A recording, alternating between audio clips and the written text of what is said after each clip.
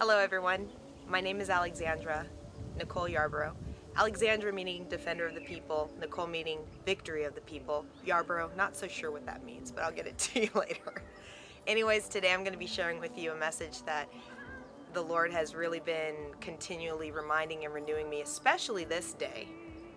And it comes from my heart, and it is a message about worshiping God and what that looks like.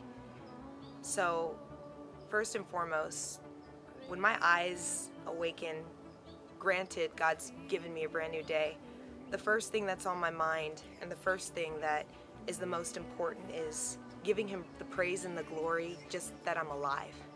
You know, no day is promised to anybody, and it is truly a gift when we have the opportunity to open our eyes and to see a brand new day with new opportunities, new beginnings. So that's something that I always give Him thanks and praise for. Secondly, starting to pray for those who may not know the Lord and those who do that just need to be strengthened and encouraged. That's something that He always gives to me. And the next thing is putting God's Word first. Now when you start your new day, it's so important to put God's Word first because that's where the renewing of your mind comes from. That's where transformation can happen.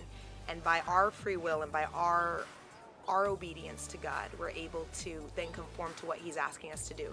Being completely open to whatever He's asking us to do and being renewed in that mindset so that we can go out and we can be a light unto the world.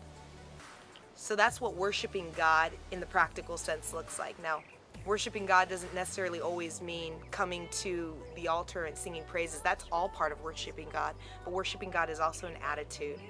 Loving those who are around us, being faithful in our commitments. It also means being faithful to being open to whatever He is calling us to do. Part of being faithful is loving those who are around us. And your neighbor doesn't necessarily mean the person that's next door to you or down the road from you. Your neighbor could be 3 feet away from you. Your neighbor could be someone, a stranger in passing. You know, God has a really funny way of giving us words of encouragement. Sometimes He might prompt you to just give someone a smile or a high five or let someone know that they're thought about. And that's also part of worshiping God. My last point, which is the most important point that has completely shifted my life, which is why I live to serve.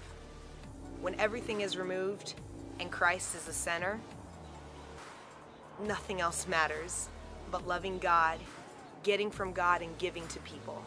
That's so important, and that's what encompasses obedience. Obedience changes lives.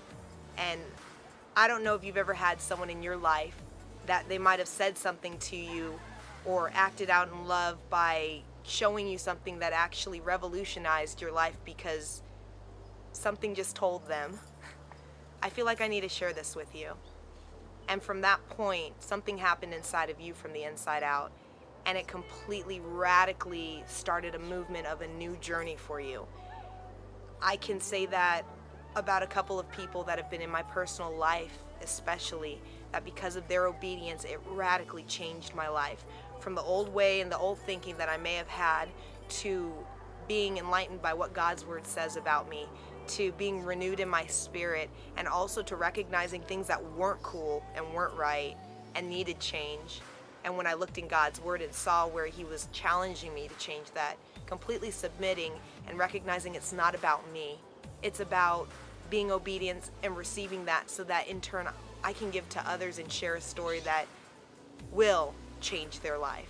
Whether it's one person or 1 million persons or people, the most important thing is that our heart and our mind are extended to worshiping God. Praise and worship is part of it, but it's really a decision and a lifestyle. And it's nothing that you strive for, it's everything that He gives you and enables you by His power and His Spirit to walk in every day. So until next time, kids, I'm Alexandra, defender of the people, helper of mankind. Nicole, victory of the people. Yarborough, we'll get back to that later. I have no idea. All right, deuces.